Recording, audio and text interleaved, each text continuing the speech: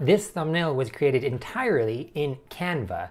It was designed with the different elements, but most interestingly, the graphics, this picture here, was generated by Canva's new beta experimental feature, text-to-image AI art generator. Now, I just discovered that Canva has this feature, and this is a big deal. I have before on this channel used MidJourney's AI generator, and it's really good. It's been developed for a while, and it's constantly being improved upon.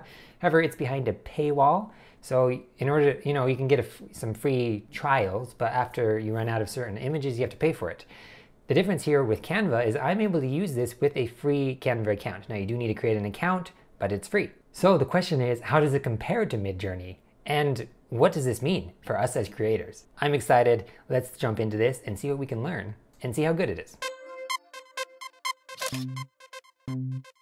So here's a sample, a light watercolor painting of a koi fish in a pond.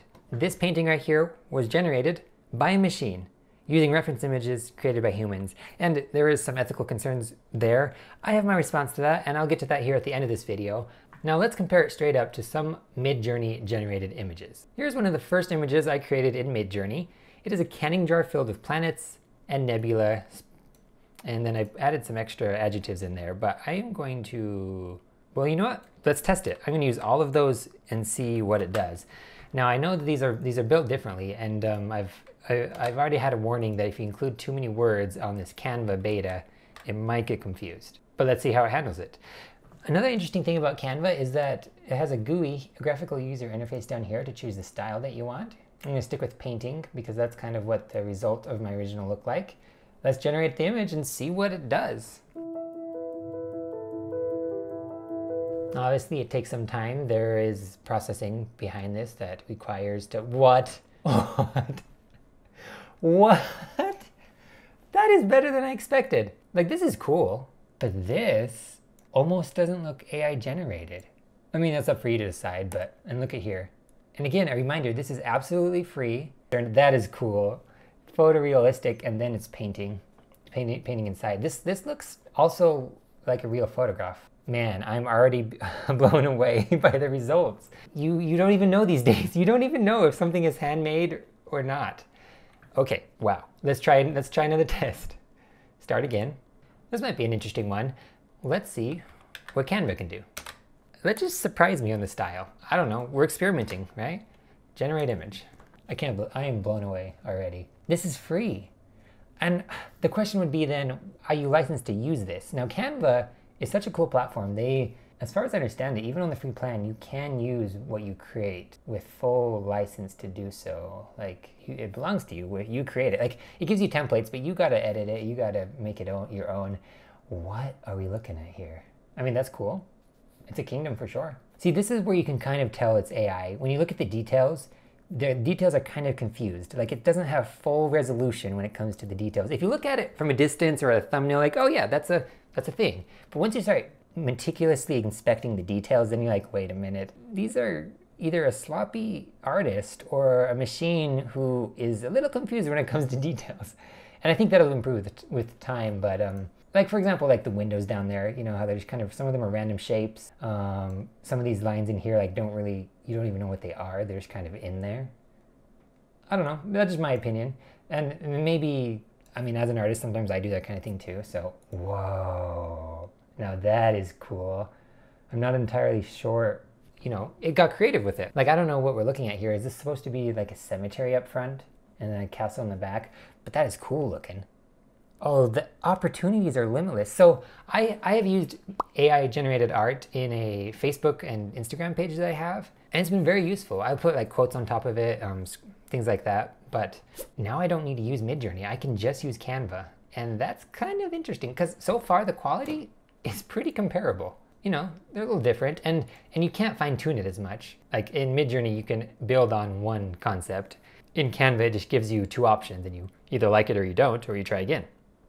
So honestly, I mean, it's kind of sixes. Let's see if Canva can draw Pegasus better than MidJourney. Again, I'm going to use all these detailed words and see if it can make sense of them.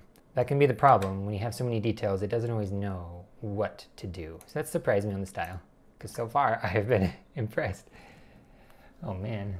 Oh yeah, look at that. Oh, impressive. Some of the proportions are a little off, but it does have all the details. Whereas with MidJourney, like, you miss an eye very clearly. Like, there's a hint of an eye, but it's not there. And the feet kind of get blurred into the tail here. And I had that same kind of problem all the time. Like, look at this. Got way creative. And that was partially some of the settings I chose. So, you know, maybe I thought that's what I wanted. This one was actually pretty good. But again, the wing is kind of in the wrong spot. Whereas I like that, you know, again, not perfect, but it's pretty good. Well, I mean, not perfect. But for a first result, I'm impressed. Okay, well, we're running into some of the same issues. Some of the details get lost in it. Honestly, I don't know if is this using the same technology as MidJourney? I don't know if they have shared some of their backend stuff with it. They're both, Canva and MidJourney, they're both doing pretty good. Let's keep it simple. Oh, see, this was supposed to be a full body shot and it didn't understand that. So I don't want to even compare that one, but this was a cool result. I'll copy the exact same prompt here, paste it in, and surprise me. Oh, wow. That looks like it has the same, it looked at the same reference as MidJourney. The details are, you know, interesting, but yeah, it kind of looks like the same. Huh. Again, comparable. So let's try something maybe a little bit more creative with the prompt where the AI has to do a lot of interpretation, like this. What will it create if I just say I want a pen and ink drawing of empty space? Oh, look, again, it's looking at the same reference for reals. That is interesting. Okay, we gotta try one more. It's fun to do music lyrics, I tell you what. Puff, the magic dragon, lived by the sea. With MidJourney, there's lots of styles. This one was not very realistic, and I did generate a realistic one later, but let's see what it'll do here. I can't even believe this. I will be using this, rest assured. The first one's done. That is interesting that it made it look like a traditional drawing. People do that all the time, so it was looking at a reference image where they like to do that. It's a good background for your art. The details got lost, so, you know, it doesn't know what Puff the Magic Dragon looks like. You can tell it's a dragon, but it's a starting place, and it's not useful. Again, that's interesting. Okay, well, there you have it. So, I don't know, I'm pretty blown away. The fact that Canva has released this in its infancy, it's still beta. I know it's gonna keep getting better. I believe that this is a tool for creators. I don't think it's going to take our jobs. I think it's going to help us to be quicker at our jobs, finding reference images, creating thumbnails or compositions, creating elements of our final piece. You know, that I think most of the case studies, the case scenario, the times when you'll use AI art is to be part of a final project. You won't just create it with AI art and say, there, I did my work. Maybe I'll have it be part of my thumbnail. Maybe I'll have it be just a reference image for me to draw. Again, it's something that I use, but it's not very often the end result. Also, there's a question of ethics. This machine, this AI was built using reference images from artists online, from people all over the world who didn't get paid for their work that has gone into this end result. Quite frankly, and this is just my opinion, I could change my mind, I could be wrong, but I am inclined to believe that all artists build on other artworks, and that is just the nature of art. I would almost say that nothing's truly original. You can have original aspects, but you're always building on something that you already know or you've already seen or that you're inspired by. And that's what I think good AI art will do. It won't copy somebody else's artwork. It'll take elements of it, it'll recompose it, it'll redesign it, it'll put it together in its own new way. Yes, it learned off their work, but so did you, so did I. Every artist out there learned because of other artists' work to one extent or another. So AI is just another artist who's just faster and better. Well, maybe not better, but who's faster at doing what it does. So whatever art was fed into it, do the owners of that artwork deserve to be paid for their work? You could make the case for that. I don't think it's going to happen, and I don't think it really needs to be a discussion because, again, it just looked at their work. They published it online. They made it freely accessible. Then the AI looked at their freely published work, learned how to replicate it, and in the end results, it creates something new. And that's what we do as artists. So I think AI generated art is a really neat, interesting tool. I'm still learning and still curious about it, but I can see applications for it, and I already have been using it. And I'm excited that Canva has it now. So it's free to use. You can use it with Canva, which this isn't sponsored, but Canva is a great tool. You can, like I said, do all sorts of things with it.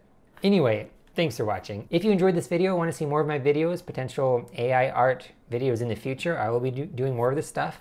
I do all sorts of things, but you know, you might find my videos interesting. So if you do, consider commenting, thumbs up, subscribing, just to help, you know, get my stuff out there. Honestly, this is just a hobby, but if you want to, you know, help me out, I do get paid. I am monetized, and so I would appreciate your support. Anyway, thank you for joining me today. I hope that you have a good one. Keep doing things that you enjoy, being creative, and as always, remember to smile.